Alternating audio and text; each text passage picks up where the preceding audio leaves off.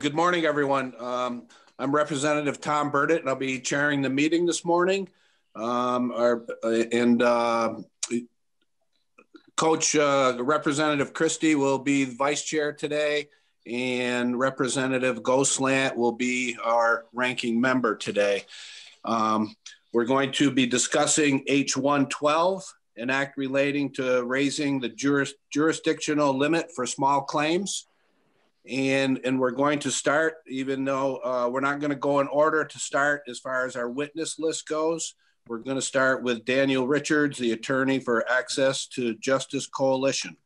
And Attorney Richards, the floor is yours. Thank you. Thank you. It's actually Richardson.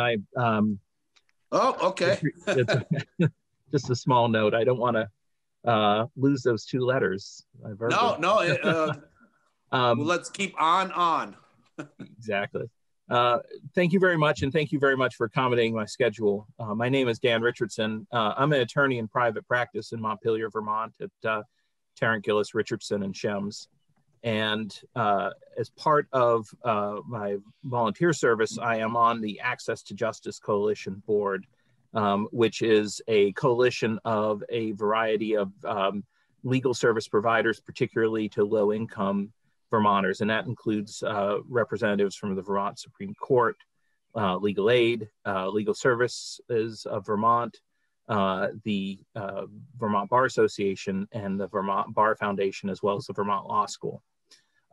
So the Access to Justice Coalition does not have an official position on this bill. We have not been able to meet to take any particular position. So I'll speak today really out of my own experience and from an access to justice perspective, but it is strictly my own. In addition to my work on the Access to Justice Committee, I've served as an acting small claims court judge for 10 years. So I do bring that experience to bear. So the issue of small claims court jurisdiction is an access to justice issue, but not necessarily as you would expect. And I think there's really two sides to this coin. So on the first side, and I should say both the Vermont Bar Association and Legal Aid have representatives who are part of the coalition who will be testifying today and will demonstrate, I think, both sides of this coin. On one side, small claims court, is intended as and actually functions as an effective and simple forum for individuals to bring claims and to seek monetary damages. As an acting small claims court judge, I've really witnessed those types of encounters where people have come forward, felt that they've had their day in court, their voices have been heard, that they've either received judgments or in some cases they've been ruled against them, but they felt that they had an opportunity to present their case, to make their best argument. And so allowing more claims into this process is a good idea. And it is true that there is a large gap between the $5,000 limit, the ceiling right now on small claims court, and what's economically practicable to bring into Superior Court, because the expenses to bring a full claim into Superior Court rise substantially. And to the extent that you would raise it to $10,000, you'd start to close that gap. And that it wouldn't just simply be for litigants who had a $5,000 to $10,000 claim. It would really fall, if somebody had a $25,000 claim or $15,000 claim, they could bring a small claims court action and simply waive anything above the $10,000 limit. And we already see this in small claims court, where somebody who has maybe a $7,000 claim will bring a small claims court action and say, I understand I'm not going to get more than 5,000, but 5,000 is better than zero, and 7,000 doesn't justify me going into Superior Court. So, it does allow a range of cases involving individuals that would be allowed to come into court that are not seeking court right now because it's just not practicable. 5,000 may not be worth their time to go into court if their claim is $25,000. And so raising this does allow that sort of category. But at the same time, there's another side to this coin, and I think it's an important one to consider, And I know that, and Patricia Gable from the Court Administrator's Office may be here to speak about some of those issues. And so I won't dive deeply into that, because I know that the court itself has attempted to talk about some of, or address some of these issues as far as credit card collection cases and whether small claims court is the right forum for those cases to be brought. But as it stands right now, small credit card cases and third-party debt collection cases are able to be brought into small claims court. And these numerically make up a wide majority of the cases that we see in small claims court. I mean, by and large. And these cases are very different than the idea of small claims court as sort of a forum for individuals to sort out claims against each other. They look very different than those type of cases. In debt collection cases or consumer credit card cases, plaintiffs have counsel each and every time. Defendants almost never do. This type of litigation is a high volume litigation. So the attorneys that are bringing the claims are, filing thousands of them a year in the court system. There's a small group of debt collection attorneys that do this type of work, and they go all around the state and they file, hundreds in each county. These cases are often paper cases where what the plaintiff has are records. Sometimes they're generated because they're the credit card company. Sometimes they're bought, and they're bought in high volume. And so while small claims court rules do have those type of requirements that the plaintiffs make out the prima facie case, the basic case, it's often really difficult to sort through because the plaintiff has a bunch of paper records. They don't necessarily have a live witness. And the debtor, if that debtor shows up, usually is not equipped to either make objections on evidentiary basis for these business records, or is not equipped to handle the type of meritorious objections that they might make to the merits and substance of the case. They struggle with it, and you can see them struggling with it. These cases often feel like assembly lines, and the process for trying them on the merits, are, I think, fair to say, problematic. We do in small claims court the best job possible, but I don't think anybody walks away thinking the same type of justice is served as when individuals come and they're able to fully vet their cases. It's really a different beast. Credit card contracts and small, the other thing is that credit card cases often allow for fee shifting. So there is a certain risk to a defendant. Now this cuts both ways. If the fee shifting occurs in superior court, that can create a greater expense to them as opposed to going to small claims court where the fees are lower. But at the same time, it does create an issue where there is risk, and usually it's to the debtor to challenge these cases or to push against the process. So why is this important for a bill that deals with a threshold? It's just simply the fact that if you raise the threshold to $10,000, you're going to get more of these credit card cases. And just as there are cases out there from individuals who are not filing cases because of the jurisdictional threshold and the difference between that and going to superior court, the same are true for these debt collection cases. And so I think it's a valid concern, and it's an access to justice concern that raising the jurisdictional limit would potentially bring those cases in. Now I know, and I've talked with Terry Corsones at the VBA, and I know that other states deal with this by creating two different types of jurisdictional limits, one for individuals and one for credit card companies or these class of claims. And that's certainly a direction that I think this legislature could go in to create that. And I think that certainly goes at the problem itself. But I think that's really the big issue and concern that I would have, or that anyone in the access to justice community would likely have, is to not do harm or give an advantage to these type of claims that, you know, are in and of themselves problematic. And I would say that I think there's a larger issue well beyond this bill about how these type of cases are handled. And we've seen in just, for example, the post-judgment realm, there's a real struggle with that. And in some cases, small claims court is really well suited for the post-judgment portion of it because it has a financial disclosure component that Superior Court doesn't have, that really is very effective in helping sort out people with disability or other economic reasons not to be collected against. The small claims court does that well, but it also doesn't,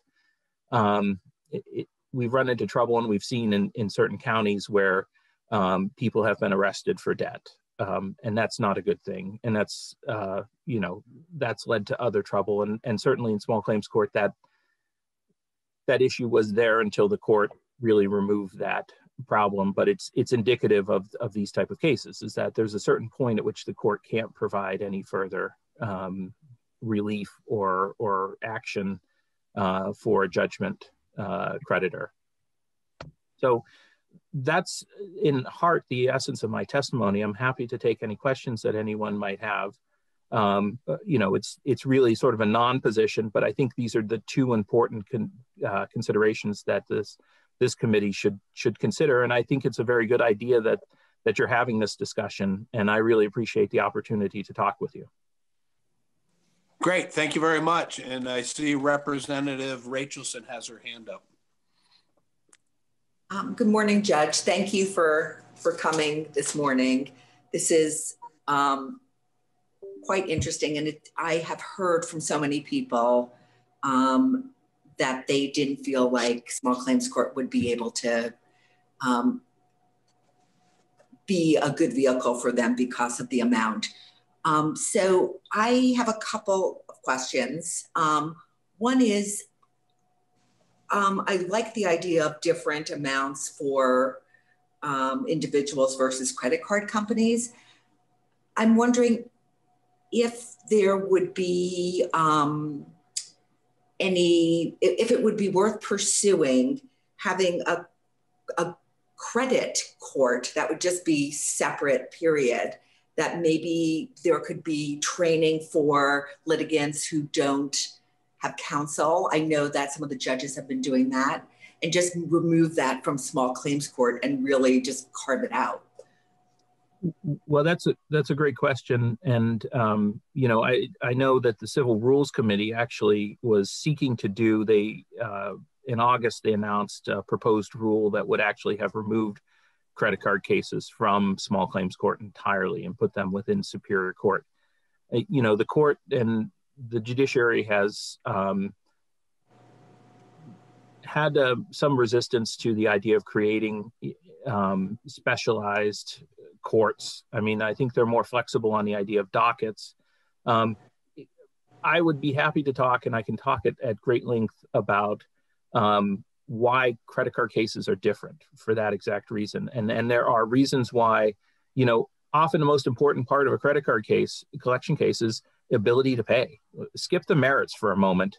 If this person's on disability or this person has no income, the case is over. It should be, you know, just kicked out and never touched, because this person is uncollectible against, and it's a waste of both the creditor's time as well as the court's time to entertain it. And too often I see that in small claims court where I'm in a post-judgment hearing, and I call it the little old lady with the walker who comes in for the first time on a motion for contempt because she hasn't appeared any other time. And she said, I just got out of bed, I've been sick, I'm on permanent disability, and I'm 85. And the case is over. No one's, you know, the creditor goes back, and it was really a waste of time, all the prior filings in some respects. So are you at all worried about so let's say we do have some kind of cap on the credit card ones. Are you worried about the volume of cases in general? Like, do we have enough wherewithal to be able to handle the increase? Well, I think we do. I mean, at least I can speak. I've only served in Washington County, and I know that they've done a really good job of keeping those. But certainly credit card cases, there's a lot. And it's a, like I said, it feels like an assembly line when these cases come up. Individually, I don't think there's a problem. I think raising the $10,000 floor or ceiling would easily be, the court could easily account for those, notwithstanding any sort of COVID-related issues that might cause docket delays or backups. But I think it's the credit card cases that would be significant. And I've got a couple more quick questions. One is, do you recommend the fee going up because the amount is going up? I mean, I'm not sure I do, but I'm just wondering if you discussed that. I haven't. I think that's one of those issues that I would certainly defer to the court, because the fees often have less to do with the judgment and more about keeping them low, keeps people able to access this court. But it's certainly a consideration as to if there's a greater volume, whether there's a greater need for revenue. So the other piece that I'd ask is, it seems like it would be important to embed a public education component to make sure people know, hey, you can go to small claims court. And I'm wondering if, in general, from your experience, if you feel like people are well prepared, or, you know, would a document that would also educate people about being ready for small claims court and new limits be important? So it rides along the schism. Individuals that come into small claims court, I have to say, are almost always well prepared, thoughtful, earnest in their claims and in their defenses. And, you know, it's a really empowering process for them, because they bring their case, they hear, you know, if they have an opportunity to be heard, it's really a powerful process.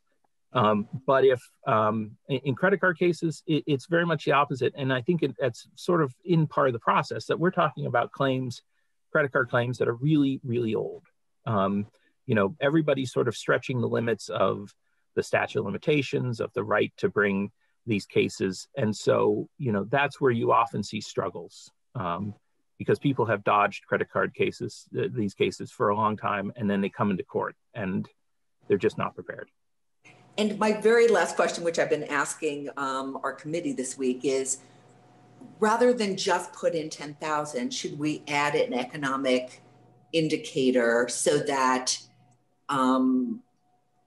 there would be some look at this on a regular basis without us having to remember that somebody, you know, for somebody to be thoughtful and say, oh my gosh, we haven't done this in 15 years or 20 years or whatever? I don't think necessarily so. I mean, I think this is, as you can see here, this decision is really less about, I mean, it's partially about inflation and the change in the value, what $5,000 equals today as opposed to 2007. But there's also policy decisions, and it's hard to short circuit those. Thank you. Thank you. I'm going to have to end the questioning with Mr. Richardson. I know he has to get to another meeting. And if anybody has any other questions, maybe you could connect via email. I'm certainly available and happy to do so. Right. Great. Thank you very much. Thank you. And I guess we will jump back on the order of the of our agenda. And next we have the Chief Superior Judge, Brian Grierson. I'm pretty sure he's here anyway. He is now. He is, yeah. He wasn't earlier, but I am now. Good morning. Thank you to the committee for inviting me. For the record, Brian Grierson, Chief Superior Judge. I wasn't here to hear all of what Dan had to say, but I certainly heard the bulk of it. And I don't know that I disagree with his comments. You know, I have surveyed the judges who are involved in these dockets, and I'm still waiting to get responses from them.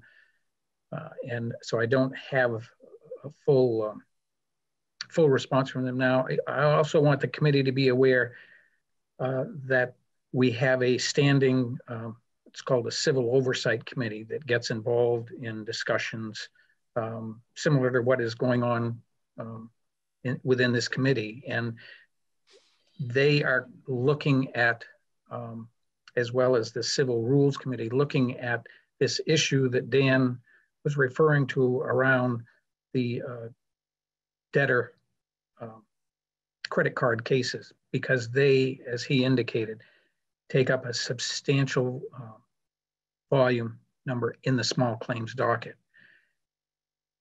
The small claims docket at this point has gone through some changes that we have contemplated moving the debtor cases, credit card cases, into Superior Court. One of the things that is different now than it was, I'll say, a year ago, is that with the introduction of our new case management system and the transition from courts to that new case management system, and the last group of 7 courts are beginning that process literally as we're speaking. So all the courts, with the exception of the Supreme Court, will be working with the new case management system by this spring.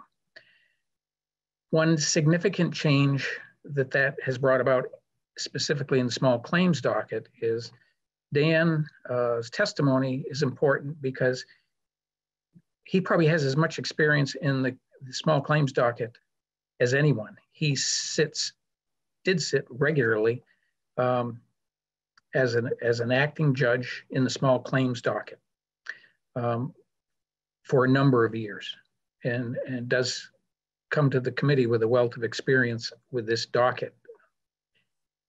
Because we've gone to the Odyssey system, we're not in a position, certainly at this point, to train attorneys on that system. And therefore, we can no longer use attorneys as acting judges in this docket. So all of these cases will now be heard either by Superior Court judges, or in some cases, I have assigned probate judges who are law-trained judges to hear these dockets. The reason that acting judges were used, among other differences in the small claims docket from our other dockets, is that the judge who hears the original case, the individuals, the parties, can appeal the decision by the original judge to a Superior Court judge. And therefore, we had used acting judges, attorneys, for these dockets, so that if there was an appeal, that appeal would go to the sitting Superior Court judge. That's part of the reason that we used attorneys. So that is a significant change in this docket for us. So in looking at this proposed change, and I can understand the reason why on the surface increasing the jurisdictional limit makes sense, because with the passage of time, obviously a dollar doesn't mean today what it did 10 or 15 years ago, 20 years ago. And many of the judges who have responded to me so far are in support of this change. But I think Dan has really identified the issue from what we see. This would not mean an increase in filings in the small claims docket necessarily, or not a significant increase. What it will do, though, is change the composition of that docket in the way that he described, and that is, we would expect, again, the debtor, the credit card cases to be increased substantially in this docket by increasing the jurisdictional limit. And he, again, did a good job of describing that process. So that is the concern that I bring to this committee. And although I haven't had a chance to talk with Terry Corsones or Dan about the concept that he talked about, I think it is worth exploring, and I will explore with the judges involved in this docket, whether or not essentially a two-tiered system for those credit card cases makes sense. As I said, and Dan indicated, the Civil Rules Committee is looking at moving these credit card cases into the Superior Court. And maybe as a middle ground with this increase in the jurisdictional limit, that we consider allowing small claims jurisdiction amount to increase to the $10,000, but any credit card cases would still be capped at $5,000. Otherwise, they'd have to file in the Superior Court. There are definitely pros and cons to that concept, but I think it's worth the court looking at that as an approach. That's the information that I have for the committee. On one hand, we're not opposed to this, but we're not supporting it at this point, and we'd really need more time for me to get a better understanding of. I think it would help the committee for me to have more input from the trial judges and the Civil Oversight Committee as to how they view this change. Great, thank you, Judge. Any questions for Judge Grierson? Barbara? Hi, Judge Grierson. Do you have a sense of how long it would take for you to get that input? Oh, I expect as I said, the Civil Oversight Committee meeting is they're meeting this morning. And I have circulated a request to the judges. I expect to have a more complete response by next week. Great, thank you. Yeah. Selena?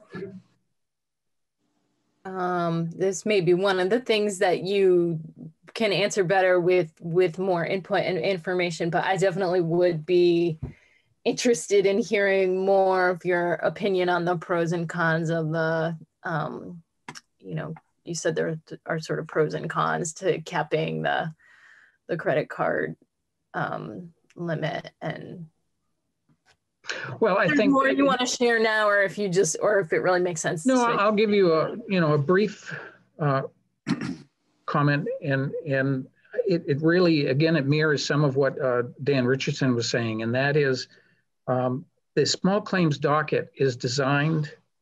I mean, it was designed for small claims, for the folks who are unrepresented, to bring their disputes to the court, to hopefully get a quick resolution. Your arguments are heard, plaintiffs and defendants, usually no attorneys involved. And the rules of procedure, the rules of admitting exhibits and documents, evidence to the court are relaxed.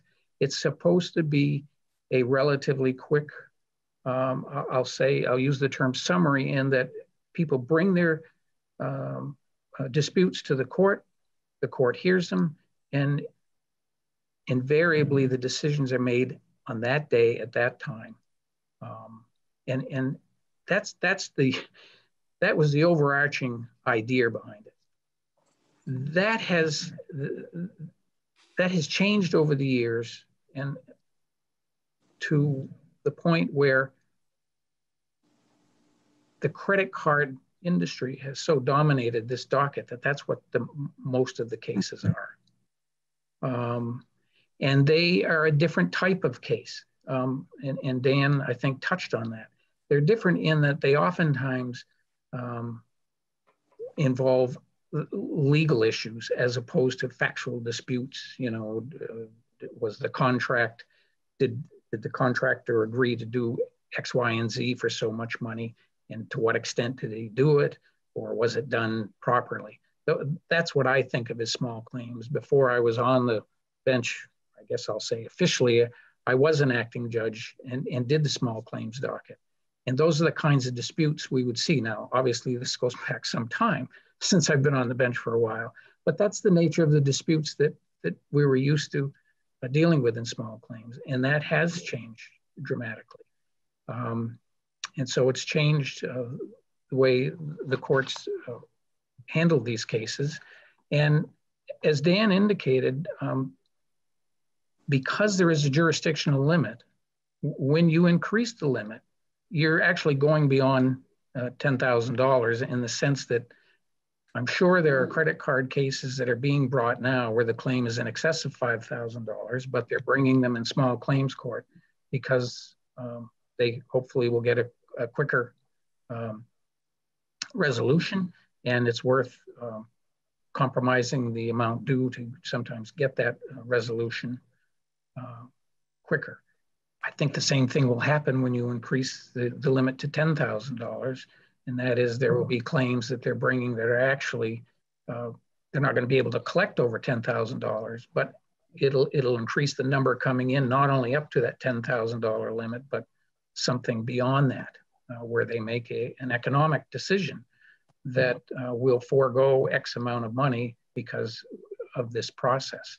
So those, you can either say that's a pro and a con. That means more individuals. And for the most part, and I know that Jean Murray and others will be testifying, I think you'll find that there's clearly underrepresented in a lot of cases, the defendants, meaning the people who owe the money. This will expand that number and certainly expand to the extent that legal aid has the ability to provide representation. It'll expand the demand on them to do this. So those are, I think, some of the factors the committee needs to look at. There was a time when assistant judges, county judges, did sit on these cases, but that is no longer the case. And for the length of time that I have been in this position of the chief superior judge, no assistant judges have asked for training in that regard, in no small part because they have become more complicated in the sense that they involve, the credit card cases are more in the nature of legal arguments in matters of law. Dan mentioned the statute of limitations, which is always an ongoing issue in these cases, or frequently, I should say that.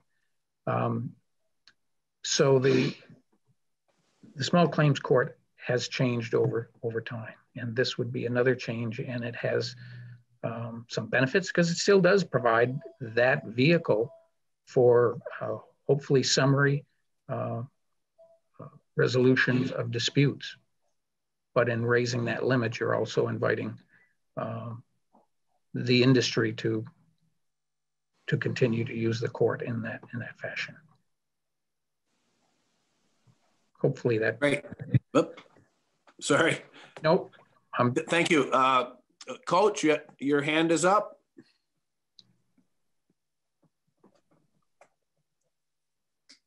You're muted, Coach. There you go. One of those buttons that keeps going back and forth. Good morning, Judge. How are you? Good morning, Coach. Good to see you. What I was getting feedback on from constituents with regard to the actions is, and I think you hit on it a little bit with the industry itself, because what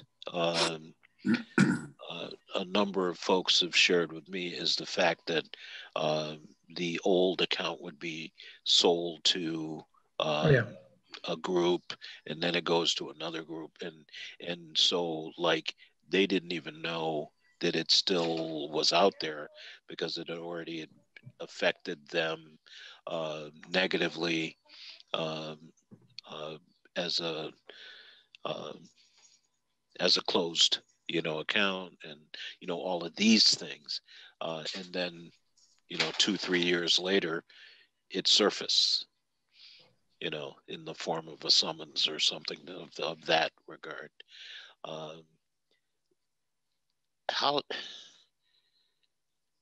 it's kind of a global question, I guess, you know, and I'd guess a number of witnesses, I would pose that, you know, too, is how do you think that's going to affect? Because, you know, we understand the statute of limitation, and yet does it move with every transaction? You know, so like if there's a 7-year, you know, limit, and then it gets sold to somebody else, they get 7 years. You know, Coach, that becomes the issue in many of these cases, and how the statute of limitations is interpreted on an individual case depends on the facts and the paper trail, if you will, that comes into court. In other words, usually the individual who had a credit card with some company, whatever it was, years ago, they don't even recognize the name of the individual or the company that has now bought that account.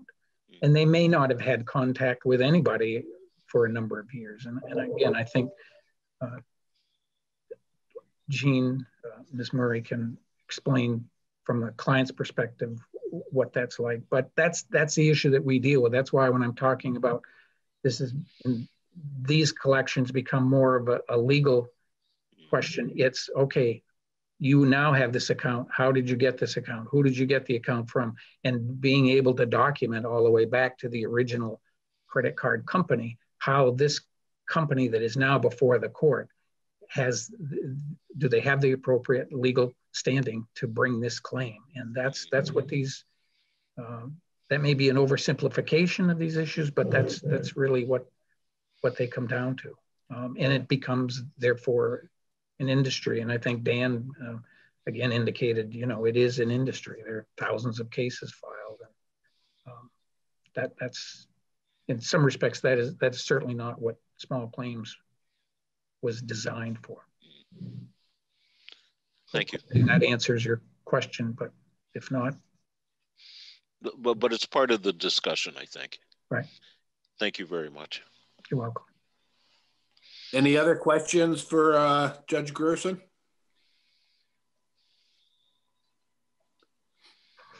Thank you, Judge. Thank you. Thanks for inviting me. Sure. And next up, we'll have Pat Gable, the Vermont State Court Administrator. Good morning, everyone. And I will be, as soon as I turn off my phone here, I will be very brief in my comments. But I did want to respond to Representative Rachelson's concerns about the issue of education and support of self-represented litigants, or as I think of them, unrepresented litigants who are in the court system in this area and many others. Just to let the legislature know that the judiciary is in the process of standing up our Access and Resource Center. And we're doing that with grant support from the National Center for State Courts. And this center, although physically it will have a space in Costello Courthouse in Burlington, is really being set up to provide statewide support to users of the court system. And as you know, most of the users of the court system are not represented by counsel. And so this is will become a big change for us in the sense that, you know, historically we perhaps have been more inward focused in terms of our court procedures, and the Access and Resource Center is leading the way for us to be much more focused on what you might call in another industry, customer service. And that will be very important for education, training, and direct support for people who find themselves in the court system without preparation. So we're sort of in the early days of setting that up, but it's a very exciting initiative for us. So over time, we really want to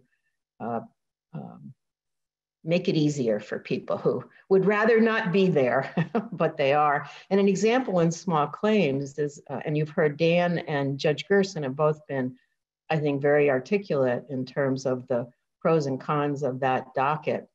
But there are a lot of rights that people have as debtors that they wouldn't necessarily know about, and under certain scenarios would not have the opportunity. For example, the fact that their Social Security income may not be available to be collected, or that sort of thing. And so I just wanted the legislature to be aware of our activities there and the resources we hope to stand up for that.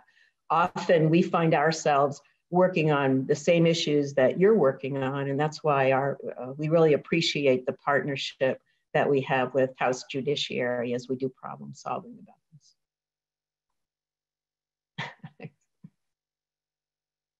this. You're muted, Representative Burton.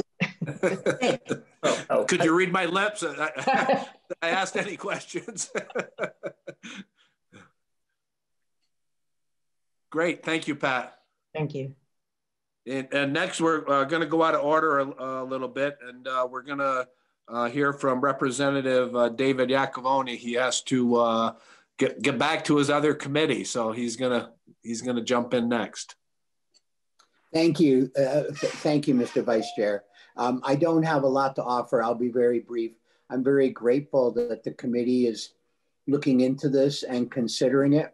I offered it in hopes of helping Vermonters that struggled with affording legal representation, and by increasing it, it would be helpful that way. I didn't, at the time I introduced it, appreciate the nuances or complexities regarding the credit cards. I am, as a sponsor though, I would say from what I've heard, I certainly would be supportive of some type of split jurisdictional limits, if you will, to help address that issue. Thank you so much for your thoughtfulness today. I wish I could stay, but I can't. Please don't interpret that as indifference or lack of interest. But thank you.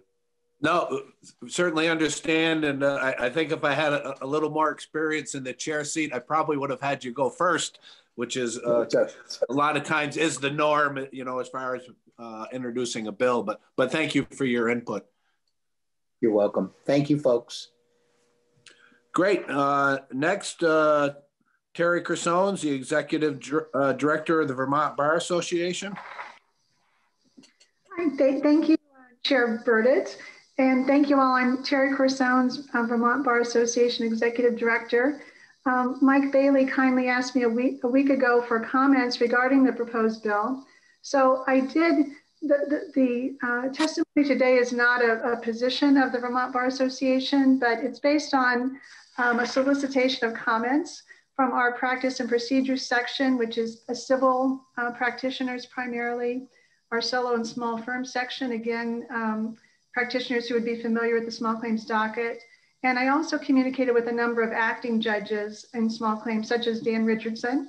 So he and I spoke, and I did submit a memo that Mike has posted that summarizes the comments and also provides an overview of many of the issues that have been discussed so far.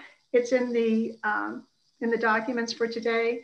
And I also had reached out to Representative Iacovone, just asking in terms of what was the genesis of the proposal, and came to find out that Attorney David Polo, who is one of his constituents, had suggested it. And in the materials also is a letter from Attorney Polo describing his perspective and his reasons for requesting it. So I wanted to just mention that to you, that that's available.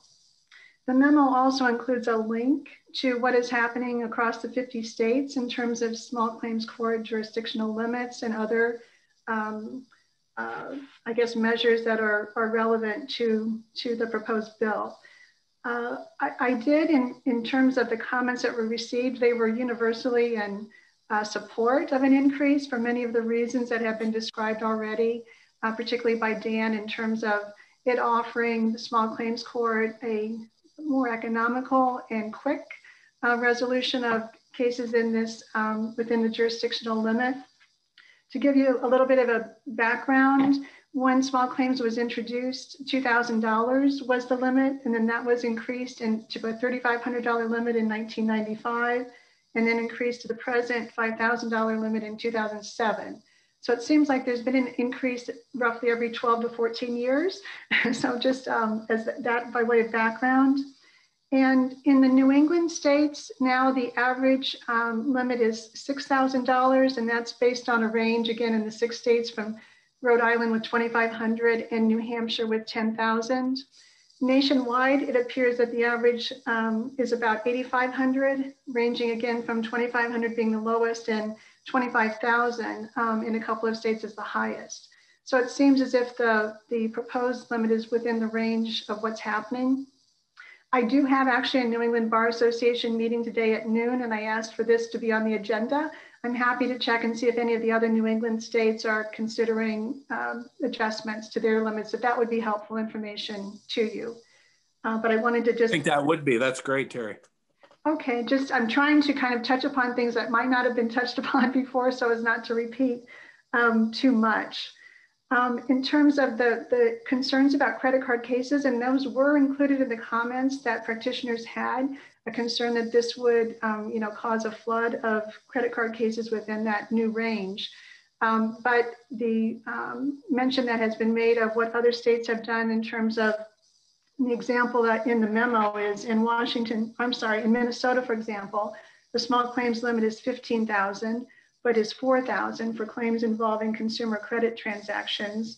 Another example is in Washington state, the small claims limit is 10,000 if brought by a natural person, an individual versus a company or an entity, and is $5,000 for all other cases.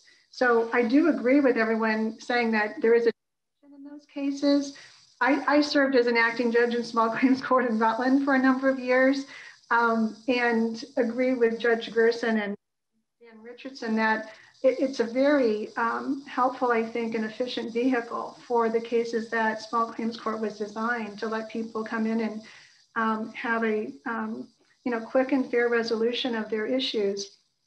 To give you an example of the time frame, the disposition goal that the Supreme Court sets for small claims court cases is 4 months, and the disposition goal for standard cases in they call it major civil or the other civil division cases is 18 months. So there's that difference in the time frame. The filing fee in the regular civil division is $295. The filing fee in small claims currently is $65 if it's 1,000 or less, or $90 if it's more than 1,000. So there is quite a bit of difference in terms of the cost, and that's completely exclusive of attorney's fees. So I think personally, any efforts to make small claims more accessible for those cases that it was designed for Vermonters who want to be able to have an economical and expeditious way to handle these disputes, I think it would be helpful to make it as accessible as possible. The only other thing I was going to just mention, so as not to repeat what has been said already, in terms of acting judges, and it looks like Judge Gerson, Good, and Pat are still on. One thing that occurred to me, because I feel that the work that acting judges have done in the small claims court has been very invaluable. Typically, it's done completely voluntarily. There's a very nominal, I think, stipend that's available. I know I never put in for it, and I think most of the acting judges didn't, so it's a volunteer service.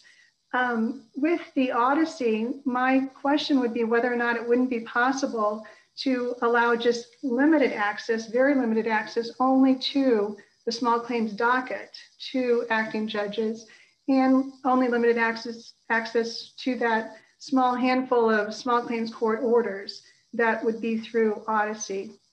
If that would be a way to, I guess, accommodate and acknowledge the fact that it'll be e-filing statewide, within the next year. And if that would be one way that practitioners, and typically the acting judges in small claims are very experienced civil trial practitioners, for them to be able to provide a service and assist, especially given the fact that I'm just going to assume that the caseload in civil division is going to increase very dramatically once the moratorium on evictions and foreclosures is lifted, and the backlog that's been building up during the pandemic in general, if this wouldn't be a way that the bar would be able to help in the small claims docket, and because the regular Superior Court judges who are doing small claims now, I'm sure, may not have as much availability for the small claims docket, so that it's not neglected, down the road. So that was the only other thing I was going to add, that suggestion as to whether or not that might be feasible. Otherwise, as Judge Grierson said, certainly for the Civil Division Oversight Committee and the Rules Committee to weigh in, and I'm happy to solicit other comments from the bar in general, but those were the comments that were received from the acting small claims judges whom I communicated with, and then the sections that typically work in the Civil Division. One other thing I was going to mention, Representative Rachelson, when you'd asked about an automatic increase, there was one state that did build in every 5 years an adjustment based on the Consumer Price Index, and that was in Nebraska. So there was that, I guess, possibility. Great, thank you, Terry. Any questions for Terry? Thank you very much. You're welcome. Thank you. And next up, excuse me, we'll hear from Falco Schilling, Advocacy Director of the ACLU. Good morning. And for the record, my name is Falco Schilling. I'm the Advocacy Director for the ACLU of Vermont. And thank you so much for having me here today. Since this isn't a short form bill, my testimony will also be quite brief. So this is an issue that after receiving the request for testimony, I circled back with some of the attorneys in our office about this bill to get their thoughts. And as the bill stands right now, we're not supportive of the bill as drafted, which is, looking at the jurisdictional limit increase for a number of the reasons that folks have expressed today, largely about the power imbalances that will be created by increasing this limit, especially for lower income Vermonters who are unrepresented, and then having to adjudicate claims of an even higher amount against companies that are providing well-represented attorneys against those claims. So that's one of our major concerns. Also, just the general lack of due process that does exist within many of the small claims courts. Increasing that jurisdictional limit could have a negative impact on folks for a higher amount who are being adjudicated against for a higher amount than they currently are. Though it's been a good discussion, and as the committee looks at this bill moving forward, if they have tweaks or changes or new proposals, be happy to look at those and examine those. But just looking at the bill as it is today, with just the straight up raising the jurisdictional limit, that is not something that we are supportive of. Great, thank you. Any questions? Selena? Do you think the proposal around the split jurisdictional limits with credit card companies in particular gets at your concerns, or is there my suspicion from what you've just stated is there, there still might be a whole universe That's of something other kinds of claims out there that would still be tough for people? So that's something that I would like to talk to some of the attorneys in my office who have a little bit more experience on. I think the issues that need to be considered in a proposal like that would be how we define who is bringing those claims, what creditors are bringing those claims, and then what those limits are. So those are two things that I think would definitely need to be considered in any proposal like that.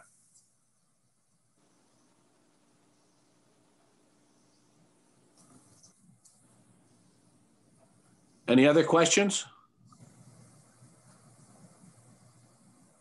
Great, thank you. Thank you. And next up, we have the staff attorney for Vermont Legal Aid, Jean Murray. Thank you very much. I am Jean Murray. I'm a staff attorney at Vermont Legal Aid. I have been involved in credit card collections, well, not just credit card collections, collection cases for over a decade. I came to the practice in the last time we were in an economic downturn. And at that time, the filings in both Superior Court and Small Claims Court were double what they are now. So I really appreciate this committee taking an opportunity to think about how best to administer justice, both across small claims and the Superior Court. I am not shy about getting very concrete about what these numbers are and what is actually going on with credit card cases and small claims. I recommend to you, because this is where I started, every year the judiciary makes a report about the cases that it hears in all its different dockets, in the civil docket, in the criminal docket, et cetera. In the civil docket, 70% of the cases across both Superior Court and Small Claims Court are corporations and businesses suing debtors. And that, so I'm including in that 70% foreclosure, eviction, and collections cases. Collections cases in Superior Court represent 20% of the docket. In small claims, credit card collection cases represent 70% of the docket. I have compared one year to another. I think I was looking at fiscal year 2018 and 2019, and in 1 year, the percentage, if you look at it by the credit card company that is suing, in 1 year, each credit card company that was suing or debt buyer that was suing moved more cases into small claims. So going from 83% 1 year to 89% the next year, going from 95% 1 year to 98% of the cases that Midland Funding, which is a debt buyer of credit card cases, 98% of them in fiscal year 2019 were filed in small claims. So why is small claims so attractive to these corporations? Because the rules of small claims are relaxed. They don't have to bring, they don't have to meet an evidentiary standard that they would in Superior Court. The way the process is set up, it's set up to be regular people being able to bring their disputes. So the forms for answers are simplified, which credit card companies take advantage of. So I appreciate that to take a broader view of how the courts are administering justice is, I think, an appropriate thing to do right now during the pandemic. Of all the people of the defendants who are represented in collection cases, in Superior Court, maybe 10% of the defendants are represented by counsel. In Small Claims Court, only 2% are represented by counsel. And if we take me out of it, me personally, one attorney at Vermont Legal Aid, it goes down to 1% are represented by counsel. In the last 10 years, I have represented over 600 people in debt collection cases, and that includes both credit card cases and repossession deficiencies, which are mostly in Superior Court. So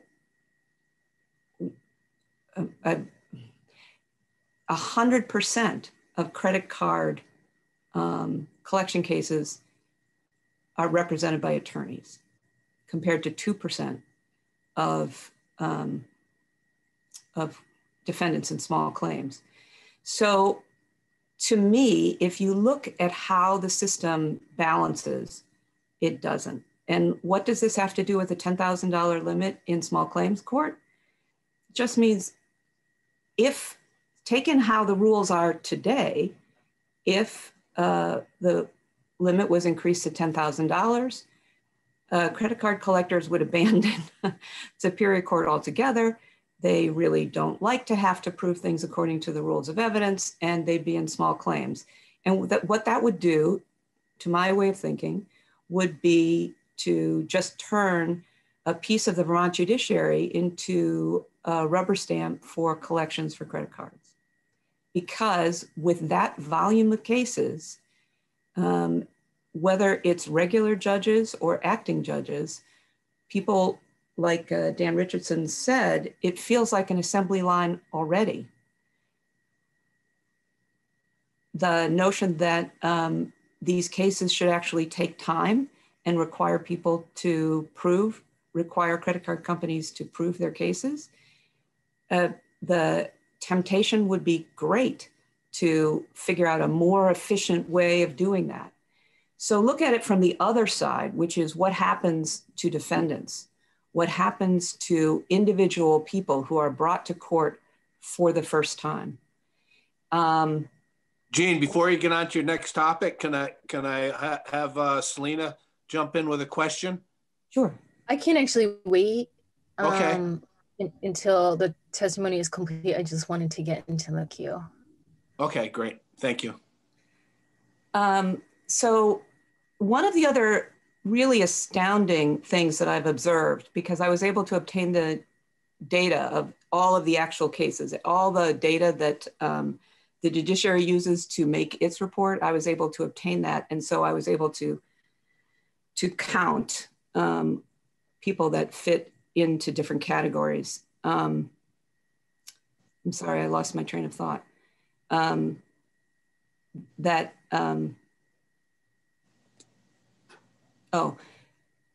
The attorneys, the credit card companies, when they sue, they need to use, because of some federal rules that pass, they need to use law firms that are able to comply with certain confidentiality rules around credit card information, right?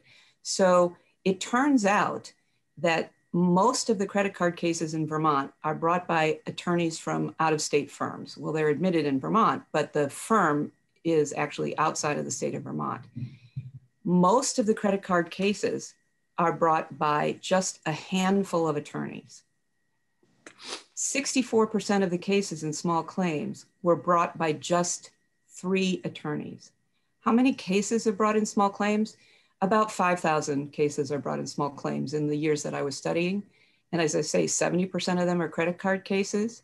So that means 3 attorneys are filing 64% of all of the cases in small claims. 1 attorney, between the 100 and so cases that he signed the pleadings for in Superior Court and the 1,900 cases he signed the pleadings for in small claims court, 1 attorney in 1 year signed the pleadings for 2,000 cases. So I'm an officer of the court, and I want to follow all of the ethical rules, and I want to follow all of the pleading rules. And one of the ethical rules is when you sign a pleading, you have to know that the evidence exists for the claim that you're bringing. So you have to review the evidence in order to sign the pleadings, or at least the evidence at the beginning of the case. You need to review that. So if somebody is signing pleadings for 2,000 cases a year, how much time do they have to review the evidence for each case?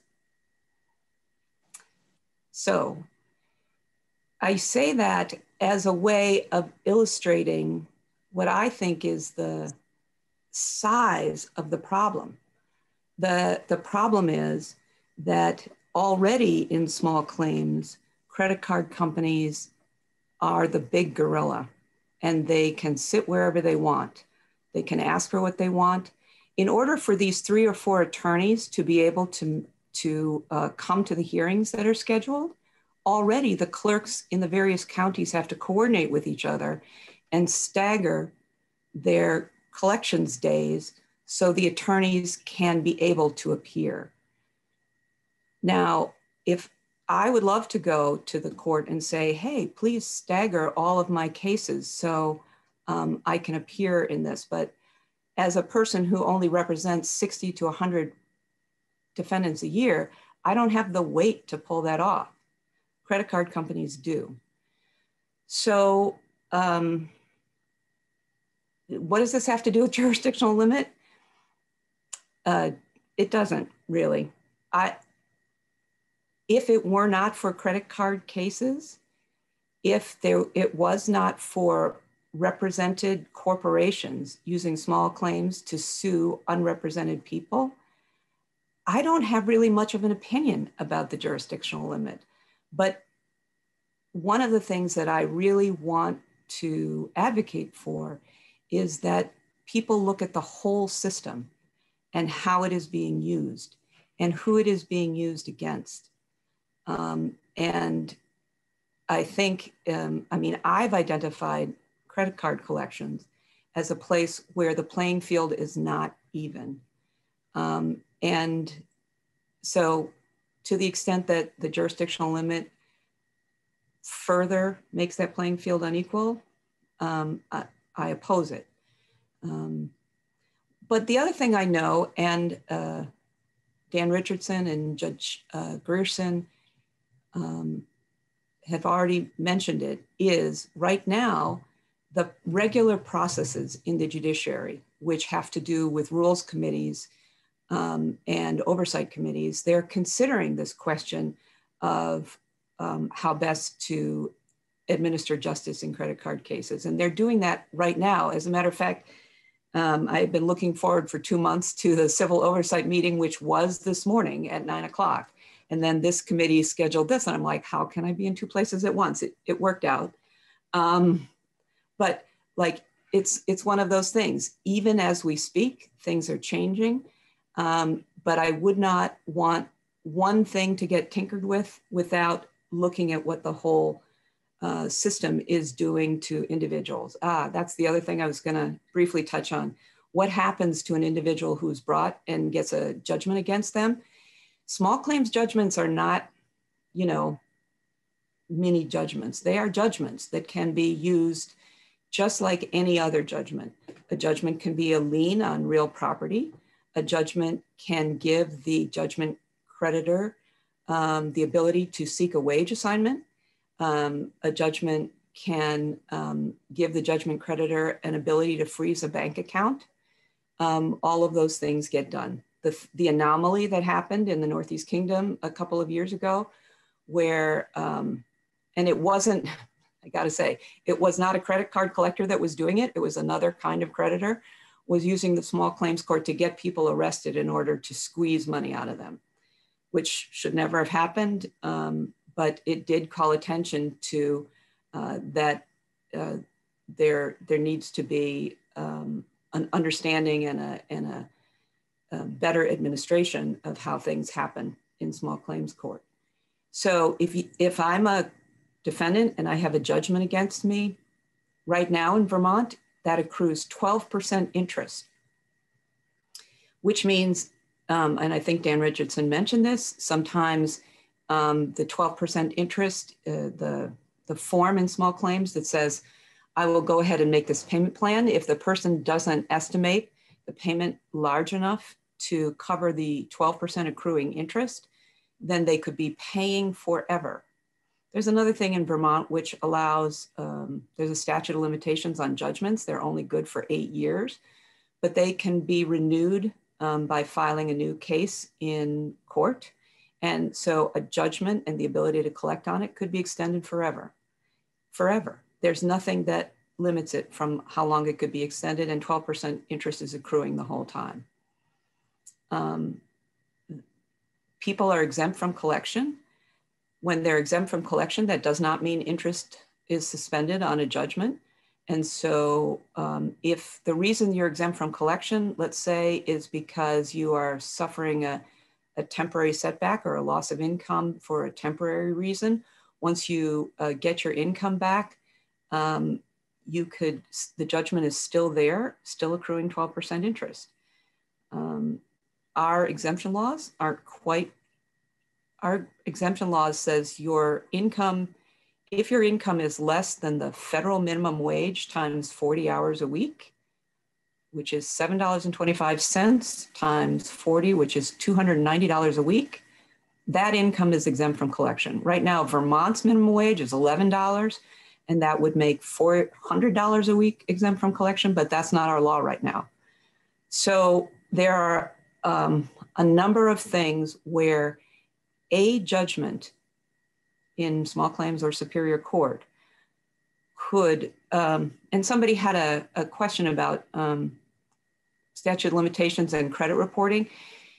A credit card, anybody who believes they are owed a debt needs to file a lawsuit within 6 years, or they lose the ability to file a lawsuit. Credit card collectors believe that their inability to file a lawsuit does not mean that they are unable to collect. So they can keep trying to collect. So once somebody misses a payment on a credit card, the credit card company calls the credit bureaus and says a payment is missed. That first time, that's called an adverse action. The federal law says adverse actions can only be on your credit report for 7 years since the first report. So it would, whether it gets paid or not, it should fall off a credit report after 7 years, except if someone gets a judgment, that's a new adverse action that starts that 7-year clock running again. Should the fact that the original credit card debt gets sold to a debt buyer start the clock again? No, it shouldn't. But as a matter of fact, it often does because of sloppy reporting. So if there's a judgment against you, your financial life could get wrecked for quite some time. And what does that mean? That means when you try to apply for an apartment, somebody does a credit check and you don't get the apartment, it means that you could find your bank account suddenly empty or frozen. It means that you are operating under a stress for a long time. So I want credit card cases in the first instance, whether or not the credit card company is entitled to a judgment and how much of a judgment are they entitled to. I want that to be adjudicated under the same rules and laws that any other person gets to bring to court. I don't see why there should be a lesser form of justice simply because there are so many credit card cases. I get a little wound up about this stuff. I really thank you for your kind attention. So I hope this committee continues to think about things like jurisdictional limit and the other issues that I've mentioned. And I don't think to me, this thing isn't a yes or a no, it's how do we make the whole thing better? Great, thank you. We appreciate your commitment and passion, for sure. We have 3 people now. First, Selena, then Barbara, and then Coach. Thank you so much. This has been really, really helpful and compelling, and thank you for your work. And I will just note, I was just recalling, we did have a bill a few years back that was really looking at, I believe was really looking at credit card collection, and that legal aid was a very powerful advocate for. And my memory is that bill didn't make it across the finish line, but your testimony today is making me feel like we really ought to revisit that subject and those proposals. But that is an aside. And my question is, so you have spoken a lot about sort of, I guess, what I would call the predatory collection practices of credit card companies. I don't want to put words in your mouth there, but I'm wondering if there's other frequent represented corporate plaintiffs who are also commonly bringing these kinds of collection cases to small claims, or if it really is largely or purely limited to credit card companies. From my study and the way I do it, because the judiciary doesn't quite keep this data, but I am familiar enough with the names of plaintiffs that I can identify this plaintiff is an original credit card company. This plaintiff is a debt buyer of credit cards. So it is a little surprising. It is mostly credit cards, both the original creditors and the debt buyers. The next biggest plaintiff in small claims is actually the Department of Labor. trying to recoup overpaid unemployment benefits. In terms of the credit collectors altogether, they aren't in small claims. The next biggest group is the auto finance lenders. And they are coming to court after they have repossessed vehicles, and they're coming for the repossession deficiency. There aren't as many of those as there are credit card collections. So for instance, if I took all the numbers for credit card collections, both in Superior Court and in small claims, it comes out to, in fiscal year 2019, something like 5,000, and auto repossession collectors are maybe 400 cases a year. And certainly I'm not even looking at the foreclosure docket. If you wanted to look at banks as big corporations who are suing, that is about 20% of the civil docket, which means about 1,000 cases a year. Back a decade ago in the economic downturn, it was 2,000 cases a year, 2,500 cases a year. And I guess a follow-up question, really what I'm trying to get at with this question is to understand if this bill, if we followed the suggestion of some of the witnesses and we did a split jurisdictional limit so that credit cards sort of stayed at the current limit, or maybe we could go lower. And the other claims went up to a $10,000 limit.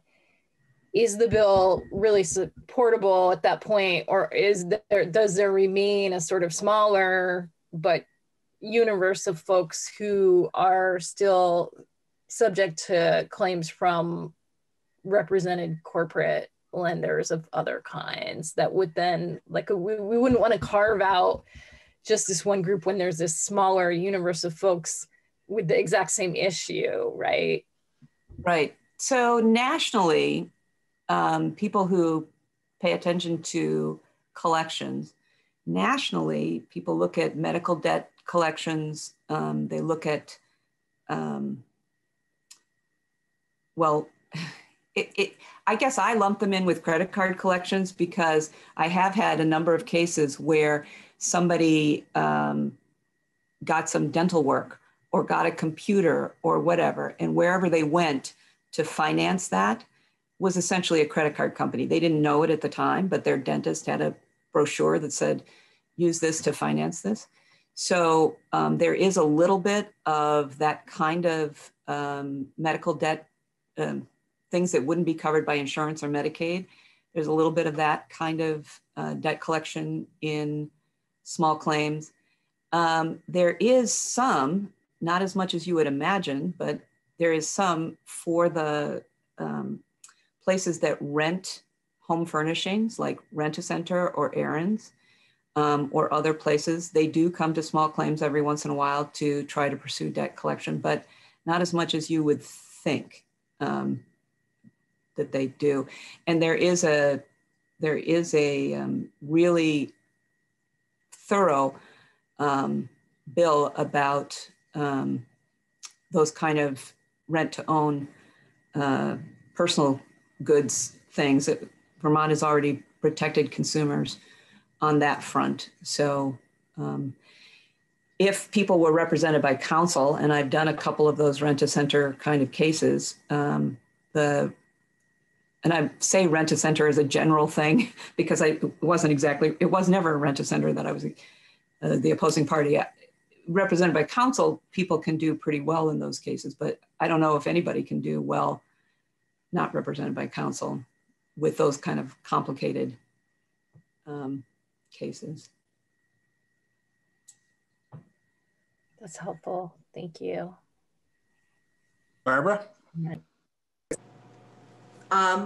Thank you so much. I am wondering, it sounds like corporate businesses or corporations sort of hijacked small claims courts. And so I'm wondering, if it makes sense to define what a small claims court is and really have it be individual, go back to the individuals, have a way to address other individuals, and just because it doesn't matter if it, as you said, if it's what kind of company, but like somebody who's gonna sort of game the system. And I've got to say 12%, like that has got to be readjusted for, like, where can you get 12% interest anywhere? Like, you could see why people would be trying to get as much of that. Like, that needs to have, I'm hoping no matter what, that we look at that and say, look, right now the interest rate, it can't be more than 1% above prime or something. Like it is, maybe I'm not using the right term, but that is really taking advantage. And same thing with the $290 a week. Like it's got to be tied to something. But I feel like small claims courts had a really important purpose, and now all of a sudden we're hijacked and we're held hostage by not doing what's right for the little guys because the big guys are taking advantage. And I'm wondering, and maybe Terry knows, but has some state addressed this?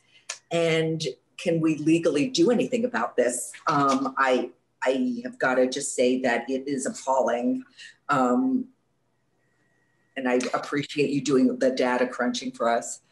Yeah, I mean, I would appreciate somebody besides me doing the data crunching, because I know from civil oversight, the fellow that represents credit card collectors, Alan Bierke, he looks at the same data set I do, and he crunches it, and he comes up with one thing, and I come up with another thing. And I don't think, I don't want to undercut myself. I really do believe these are basically the numbers, but I think it would be worthwhile to figure out what exactly is going on. So when I was when Legal Aid was invited to come talk to this committee, I did some phone calling around to try and figure out how what was behind this proposal. And I ended up talking to Attorney David, emailing back and forth with Attorney David Paulo.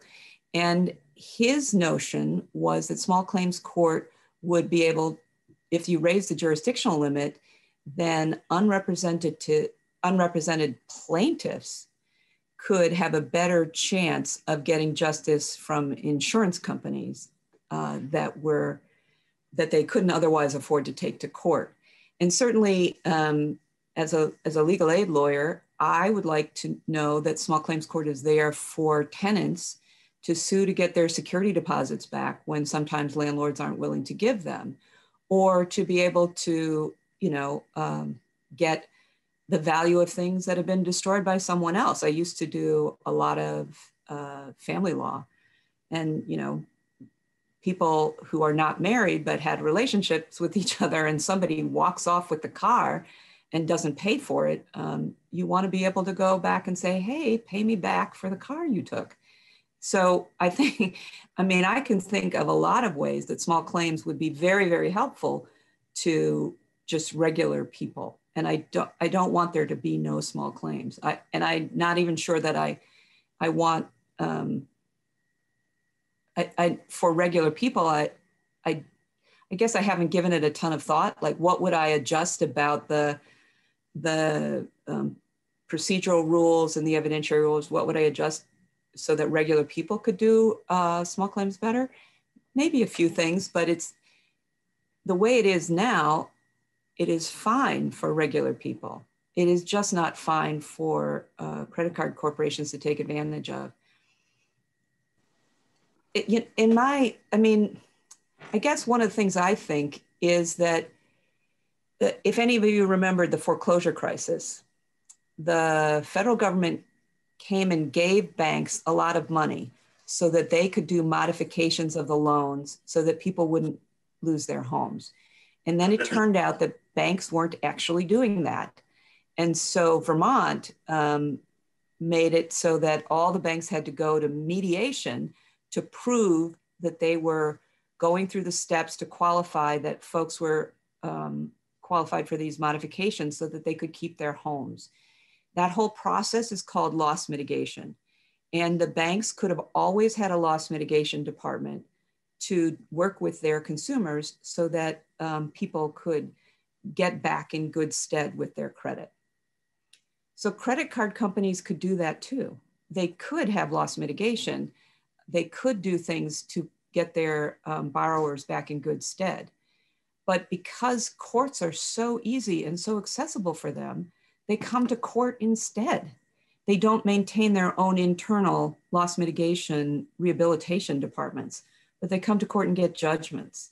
So, you know, I would like to make it difficult for credit card companies to get judgments because I think if they got backed up that way, they may go back to instituting loss mitigation rehabilitation departments. Thank you. Coach? Gene, thank you very, very much for your advocacy and legal aid's advocacy. The bill that Selena was referring to is H.112, and it was in the last session. It didn't come to our committee, which I find interesting. Even though a lot of the statutory requirements seem to fall within our jurisdiction.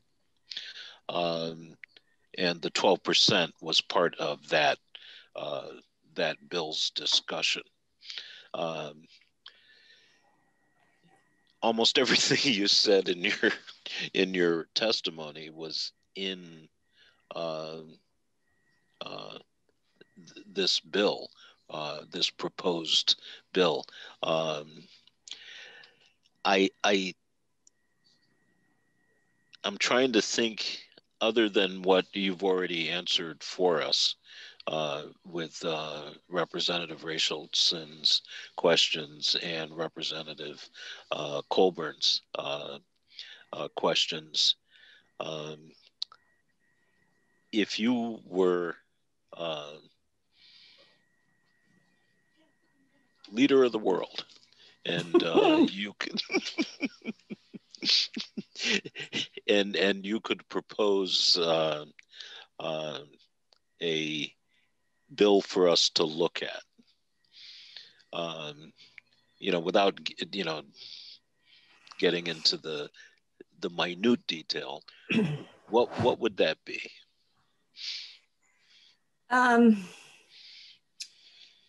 It's interesting because I've been, Senator Clarkson has started a conversation about statute of limitations. In the bill that we worked on before, one of the problems with statute of limitations is the reviving of debt by making a payment. So let's say I couldn't pay on my credit card and a year went by. We have a 6-year statute of limitations. They would have 5 years to sue me. But I decide I'm going to dig in and start making a payment. Once I make a payment, the 6 years starts over again. So one of the things that we had in that bill was that making a payment didn't revive the statute of limitations time clock. Other states have shorter statute of limitations. Other states have longer statute of limitations, but the amount of time that the possibility of being sued hangs over your head is an important thing. To me, taking the word federal out of 12 VSA 3170, which is federal precedes minimum wage, taking the word federal out of it would be the easiest thing to do, because then that would exempt Vermont minimum wage, and it would protect a whole lot of other struggling families from being compelled to pay debts through wage assignment and for other reasons. It would exempt those people who are working at minimum wage. The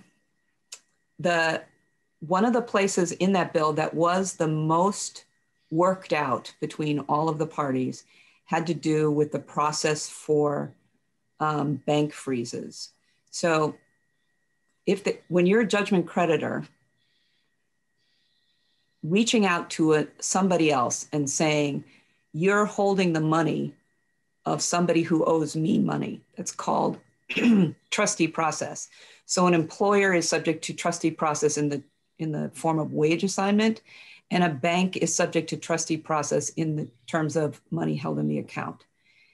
The process that Vermont has for summons to trustee, which is freeze the account to let the court decide how much of what's in the account should go to the creditor, that process does not work. It is not uniform. It is used differently.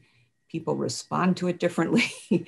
And so one of the parts of that bill that we had all worked out was to address that trustee process on banks and assuring that the orders that go to banks to hold on to somebody's money never made them refuse the minimum amount of money, which right now is $700. It was set at $700 in the 1980s. In other words, you have a bank account with money in it, $700 should never go to a creditor. It should be there for you to be able to pay your bills. Well, in the 80s, maybe a month's worth of bills was $700. If you took that $700 and translated it into today's money, it would be closer to $1,700. And yet we're only protecting $700. Okay. Major categories, I would do something to update the exemptions. I would do something to change the interest rate, at least on judgments based on consumer debt. I would do something to do some protections around the statute of limitations. And I would do something to make it that a judgment could not be renewed in perpetuity. I had a person come to me who was being sued in Vermont, and it was based on a debt from 20 years before. And 20 years before, she had lived in New Hampshire and had fled a domestic violence situation. So she didn't get her mail. So a credit card case became a judgment in New Hampshire, and then that got imported into Vermont and with full faith and credit and renewed into a Vermont judgment. She didn't know about that. And then renewed again. She didn't know about that. And it was the third time that they were seeking to renew it that they finally got a hold of her and served her with it. And she went, I know about this credit card debt. My son was 2 at the time. He just graduated college. I mean, that kind of situation shouldn't ever, ever exist, that a judgment can be renewed forever. It doesn't make any sense to me at all. So those are the things that I would change. Jean, thank you very much. That is very helpful.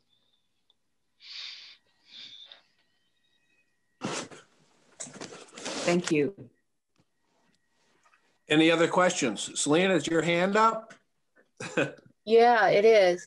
So I'm noting that today is our bill drafting deadline, and I'm sort of looking at the history of so this is a little bit of a sideways question. I'm looking at the history of the larger legislation on this issue, and both, it looks like, as Coach noted, Representative Marcotte introduced a bill last biennium, and there was a bill, as I think we're noting, that made it through the House, but not the Senate, with a lot of debate and discussion, and that did come through the Judiciary Committee. I'm just wondering if legal aid is working on a reintroduction of that this biennium. I can follow up with Wendy Morgan if not. Well, I'd appreciate it if you contacted Wendy. So since the pandemic and the shutdown, as passionate as I am about debt collection, I have had to switch and really work on protecting renters. So Legal Aid has worked on the eviction moratorium, and we expect that we're going to do that again this session. And we worked a lot on and with the rent payment program.